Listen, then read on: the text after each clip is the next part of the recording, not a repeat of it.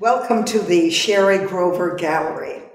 I'm Cynthia Sears, and it was my great honor and privilege to found this museum. And this is my favorite room. You're not supposed to have favorite galleries in a museum. You should love them all equally, but this is my favorite room. It is named for Sherry Grover, the late Sherry Grover, wife of Max Grover, an artist in Port Townsend that a lot of you know. The theme of this show is all sorts, which it was a bit of a cheat on my part because I didn't really know what I wanted to display in this iteration.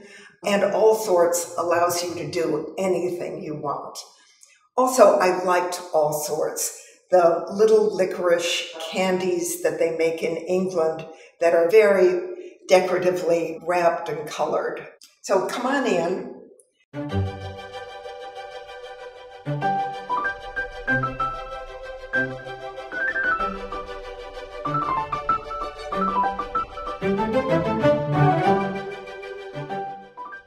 Our signature piece for this show is the SCOTUS marriage decision. Each book represents one of the justices and what his or her opinion was in the SCOTUS marriage decision.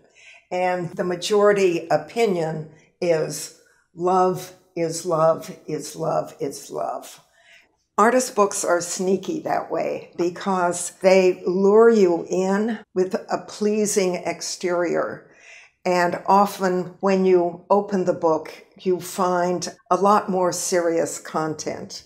They have been called the Trojan horse of art because of this, but it's a very benign army that is inside, army of information. So I will show you some of my favorite pieces in this show, although I actually love every single one. You may remember flashcards from 4th grade. This is a series of flashcards by Lou Cabine, who was a professor of art and a wonderful book artist. Lou was very concerned because she discovered that these words that are on these flashcards were eliminated from the Oxford Junior Dictionary. Beginning in 2007, these words do not appear.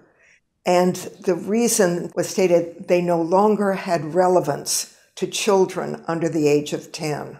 I mean, that boggles my mind. So Lou made, in protest, a set of flashcards under the title, Words Every Child Has a Right to Know.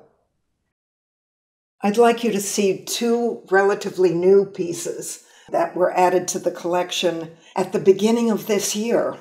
First, this beautiful pop-up book by Susan Loudermilk called You Cannot Put a Fire Out.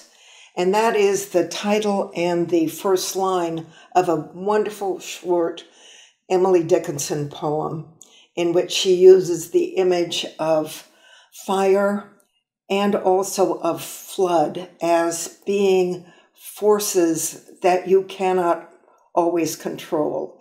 And she was using them as a metaphor for creativity. So once the fire begins to burn, there's no way you can just turn it off. And you cannot fold a flood and put it in a drawer. You cannot put a fire out. A thing that can ignite can go itself without a fan upon the slowest night. You cannot fold a flood and put it in a drawer, because the winds would find it out and tell your cedar floor. Tell in that sense just means touch the cedar floor. But as you can see, even though she is talking about the physical fire and the physical flood, all of her language equally applies to a work of art. And saying that a thing that can ignite, this is of the fire, can go itself without a fan. And that was a purposeful pun. The use of the word fan to be a supporter or an enthusiast was in use at the time that she was writing. And the other piece, which I find so charming, is by Lynn and Jean Olson, and it's called Vanilla. And it is an ice cream cone on which, beautifully sewn, is a little poem in praise of vanilla. I don't know which to choose. All the flavors just confuse. There's chocolate, mocha, swirl, and chip, strawberry freeze, crunch, and dip.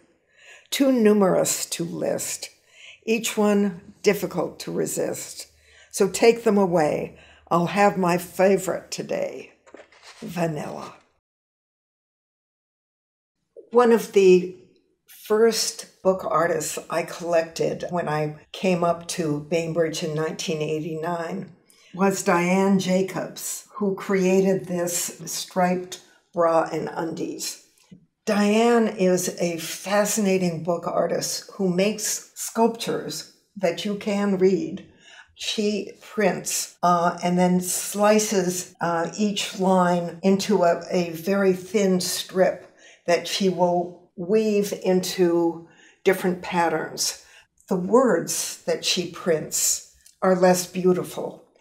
She investigates dictionaries of slang, insults, taunts, and she prints those on the strips of paper, and then as an act of empowerment uses that so that the woman who is going to put on this bra and panties has control over and is not intimidated by the nasty words that are printed on her underclothes.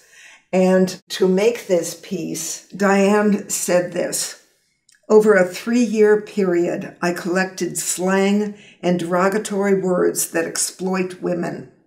The exhaustive list came from friends, family, and several dictionaries on slang. Strangers also contributed by writing on anonymous pink and blue cards their answer to the question, 'What are the worst names you have ever been called?' And Diane collects all of those worst names, prints them, and turns them into a work of art, which I see as empowerment." This is a new piece called Conventional Burdens. It's by Tamar Stone. It was inspired by this page from Harper's Weekly back in the Victorian era. And the image shows the Monster Lady of Crinoline. And the Monster Lady of Crinoline is as tall as a 2 or 3 story building, and all of the people are gathered under her huge crinoline. It was the Victorian fashion that, for one thing, making it impossible for women to move much. They had to stay in place because of the heavy skirts and also the rigidity of the skirts that kept people at a distance. It is perfect for this day with social distancing. This is a beautiful piece, but it does remind you of all of the restrictions that women had to bear and that were enforced by their clothing, whether it was the acreage of skirts around her or the tightness of the bodice. The book itself, as you can see, is printed beautifully on cloth. The theme of this piece is confinement.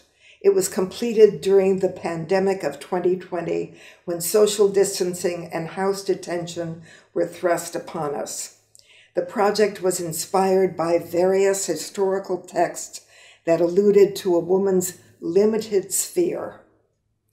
Mary Wollstonecraft's 1792 treatise, A Vindication of the Rights of Women, declared, "Taught from their infancy that beauty is women's scepter, the mind shapes itself to the body, and roaming around its gilt cage only seeks to adorn its prison."